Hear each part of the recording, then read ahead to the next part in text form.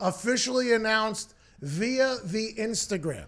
An Instagram flex from a man that has won a Super Bowl, a man that has broken my heart, but has become a friend of the show here in recent weeks. Drew Brees announces on Instagram that he is coming back for another season with the New Orleans Saints. His picture is standing atop a mountain, I believe, and he says, "My feelings about the 2020 season, I look forward to the grind and the journey, for the reward at the end will be worth it!" Exclamation point, exclamation point, exclamation point. Love you, Who Dat Nation. Let's make another run at it. Now, am I upset that Drew Brees didn't tell us this on Super Bowl week? I do, but I don't think Drew Brees had come to this decision just yet.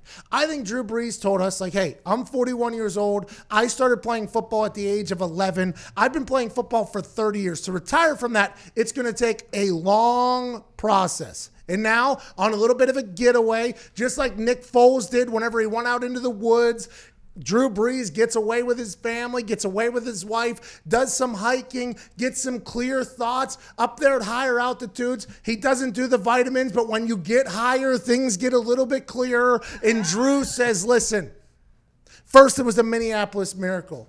Then it was the Los Angeles Rams phantom pass interference call that wasn't called that would have led for us to win. Then it was the kind of push off by Kyle Rudolph, but not really. It's been 3 disappointing endings for the New Orleans Saints, which have all been seasons in which the New Orleans Saints could have won the Super Bowl. And Drew Brees says, is that all I got left? I'm 41 years old. These are my accolades in the NFL. I'm going to read these off.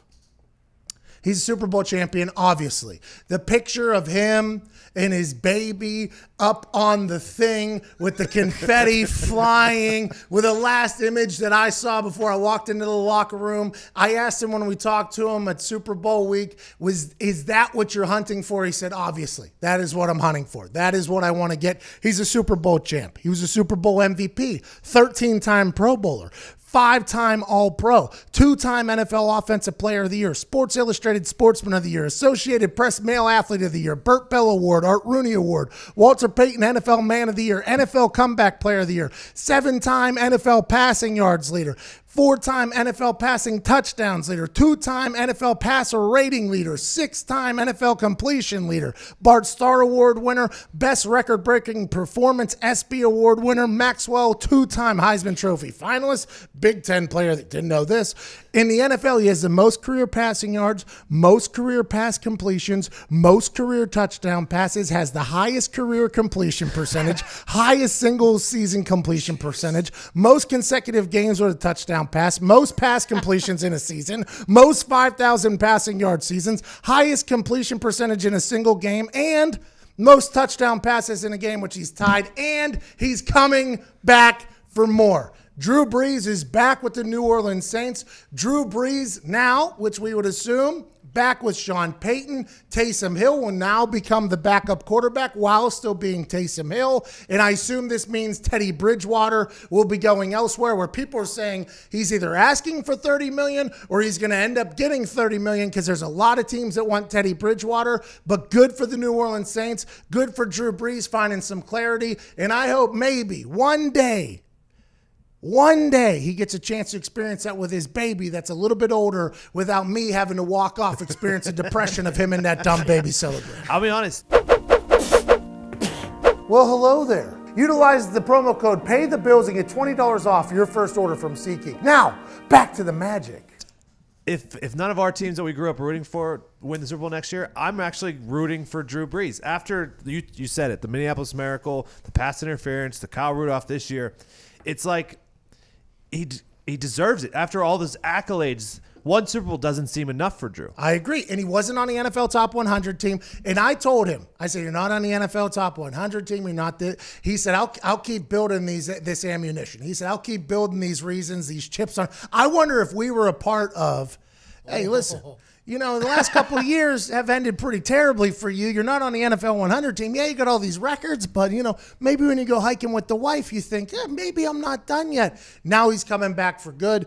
Good for the Saints. Cameron Jordan, I believe, now I might be wrong, Cameron, is that his Yeah, name? yeah, you're right. yes. Yep. Cameron Jordan, defensive End. end for the Saints. He did the media rounds on Super Bowl week. He was on every single show. And all anybody would ask him about, obviously, was Drew Brees.